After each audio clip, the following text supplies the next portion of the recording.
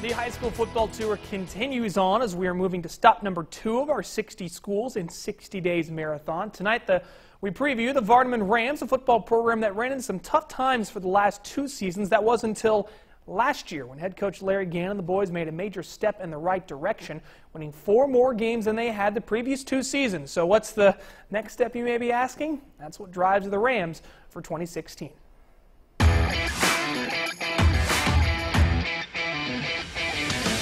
WCBI 60 Schools in 60 Days is brought to you by Toyota, Let's Go Places, and Emerson Animal Hospital in West Point. Building off how we finished last season, managed to win 4 games, and the games we didn't win, we were in all of them but 2.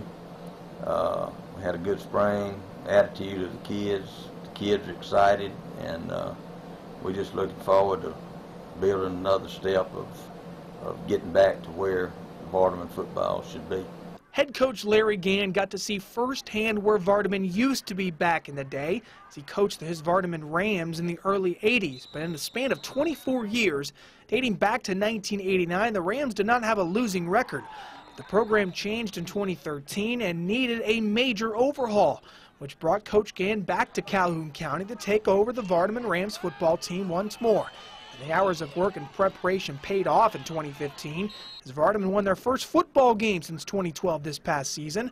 Getting the wins and building off of a 4-7 season is another step in the right direction. But that all started before the actual season began.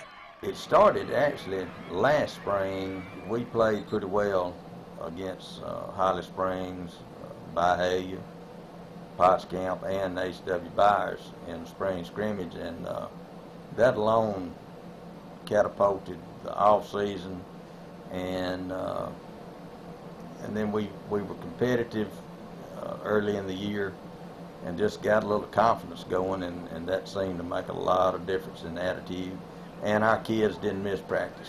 It's the simple things with Coach Gann that make the difference, and simply put, he wants his Rams back in the postseason. Making a return to November football is closer than it may seem, but Gann wants to keep his kids focused throughout the season. Week to week, we just try to win the next ball game, but our goal is to qualify for the playoffs this time. That's number one, and once you do that, then you know every week's a new week. So right now, that's our focus.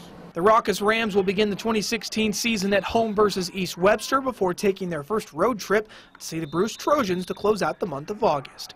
In Vardaman on the high school football tour, Robbie Donahoe, WCBI Sports.